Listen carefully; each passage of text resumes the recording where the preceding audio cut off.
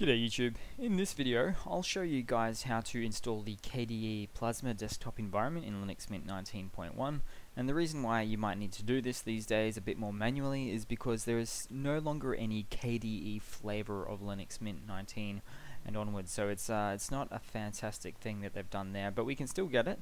And what you do need to do in order to get that going is open up a terminal to follow and do the following commands here.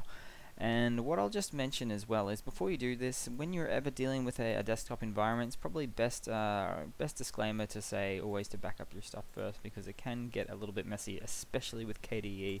So what we need to do is simply 3 commands to get KDE going. Now the first one of which is add in the repo there. So we'll pop that in there. So it's sudo add apt repository ppa kubuntu -ppa backports. Don't let the backports, the name or the word, fool you there. That just means the latest software on a potentially older operating system, things of that nature. So we're going to get the repositories there, and then we hit enter, throw in our password, we follow the prompts, we wait for it to add that repository. Once that repository is added, as you might guess, we need to update those repositories so that we can then install from them. So we'll hit enter there before we finish off stage 1. Great, key server, everyone's winning. And as I'm waiting for it, I may as well copy and paste this one. Always takes just a hot second. Now, one thing I will mention to you is that this has already been installed on mine, so I'm just showing you these steps just for the hell of it here. But then we do sudo apt update those repositories, and once we are complete, we go to step 3. So sudo apt install KDE Plasma desktop environment. Now, even though you can see these 3 options here, don't skip away from the video yet. There is 2 extra things to do after this whole process here. So we go ahead and we wait for that one to install, and let's just say yours will actually probably take a bit longer than mine, but then, because mine's obviously all finished, then we do step 3, KDE Plasma desktop. That's the command to install it.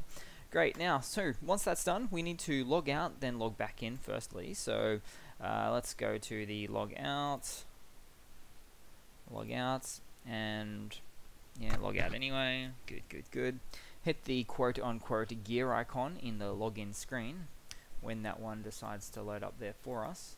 I might just close without saving, get rid of all this, and let's try that again. This machine is being surprisingly unresponsive there.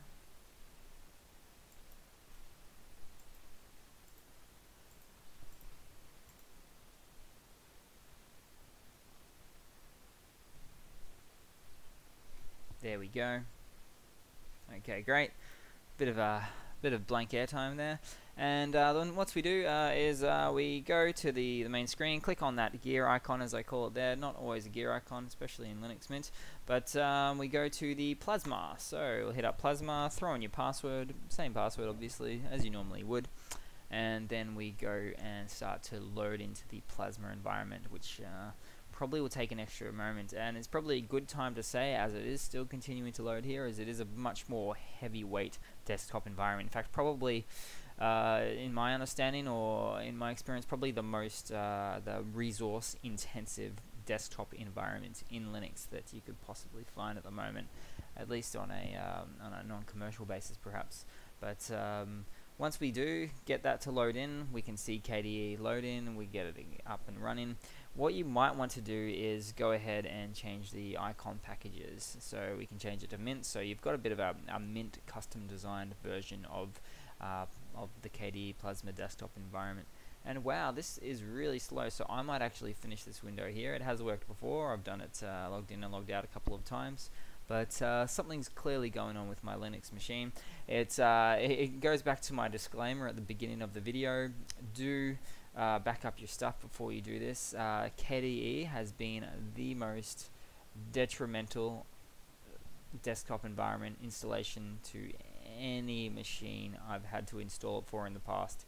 It can stop things from working, it can make things break. If it works on your machine, great, you've got it, it's working, everyone's happy. If not, at least you've done the backup beforehand. So that's pretty much a super quick video, I'd like to say, for installing the KDE desktop environment in Linux Mint 19.1, as there is no official flavor or distribution for that one. So cheers guys, hope you've enjoyed. Please leave a comment and subscribe. Thanks for your time.